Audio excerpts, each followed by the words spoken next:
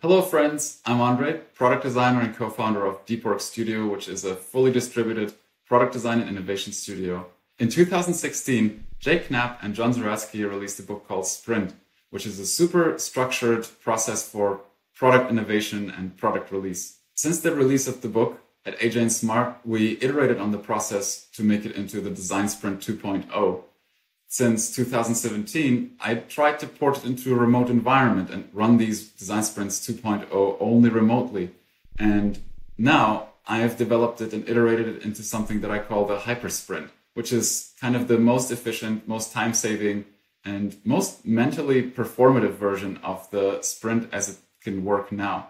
Today I'm going to share with you the template for the Hypersprint and just describe briefly how to use it. So it's very, very easy to follow. So you can run your own hypersprints wherever you are with whatever team you have.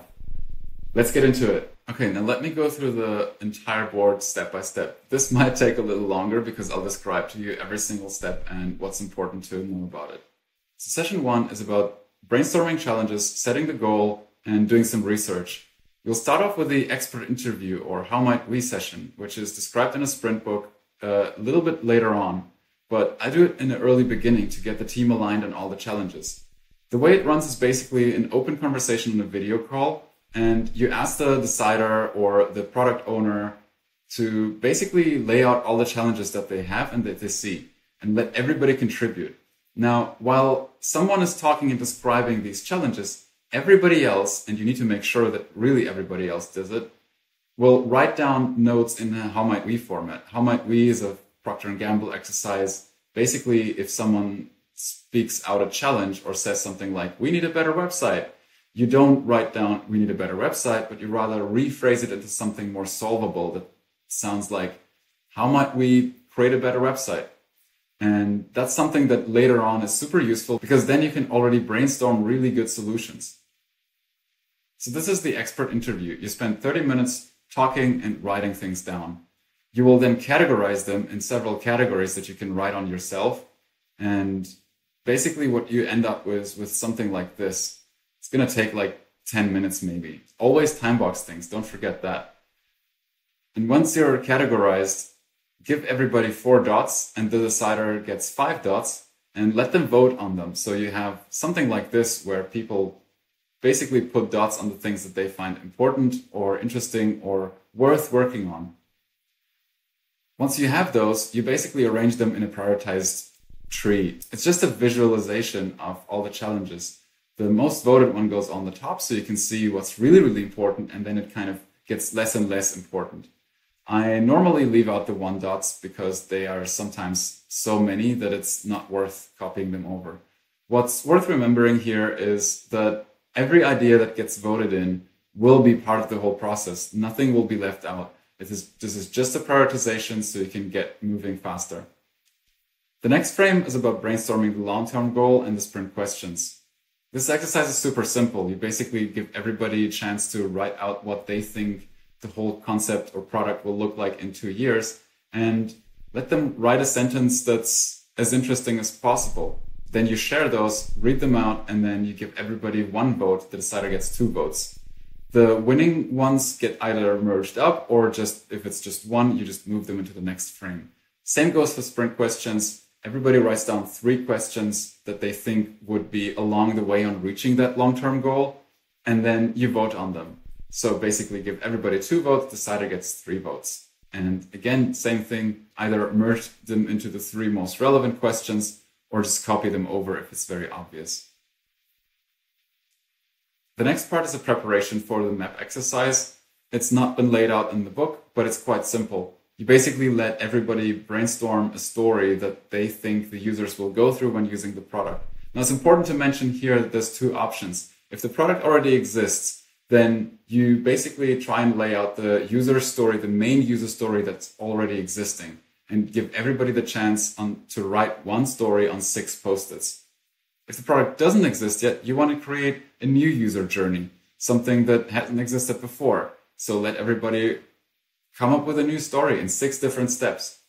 Once that's done, you basically give everybody 2 votes. 1 vote, you vote on the actual story, which is represented by the letter, and the other vote on a post-it. The decider gets 3 and they can basically vote on whatever they think makes sense.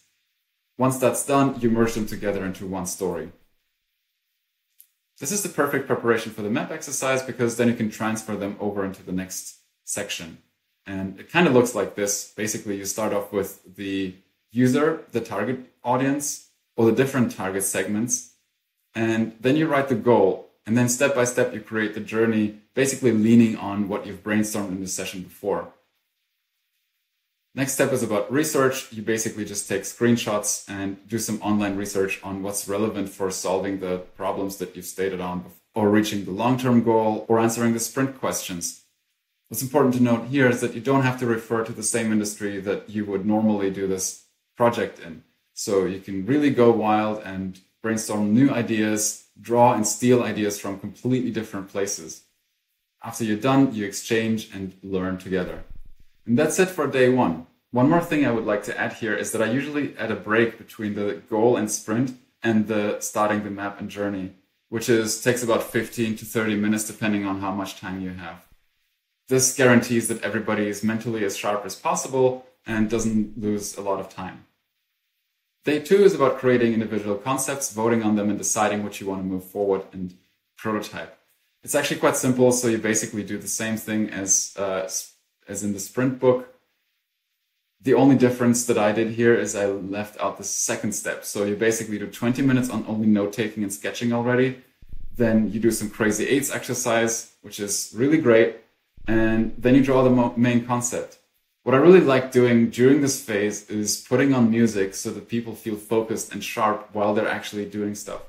You basically let them draw on paper and then take pictures of the finished concepts, upload them into Miro, and you can use the little circles to vote on the individual bits of the pictures. That makes it really easy to see a heat map. I then do a 30-minute break and carry on with the next exercise. The next exercise is basically the preparation for the storyboard, and it's the same thing that you've done in the session before, which is the map. Except this time you're not coming up with a map, but you're actually referring to a user journey from the winning concept. And then the third day, or the session, is about merging all the ideas. And I do that normally in a 3-step process. So at first, I would basically create an outline and what are the most important pieces of content that need to go in each individual frame. Then I take half an hour break. Then I go into more refined, like trying to piece the content together, trying to get the details in. And then the third phase after a break is just about really polishing it and making it look really nice and making sure that every detail is there. Each phase, by the way, takes about 15 minutes, 50.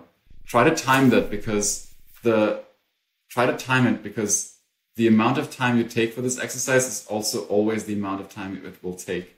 That's it on a very basic level. I hope you enjoyed it. If you have any questions, feel free to reach out to me at Andrej with EJ at the end at deepwork.studio, or add me on LinkedIn or Instagram. Have a nice day and see you soon.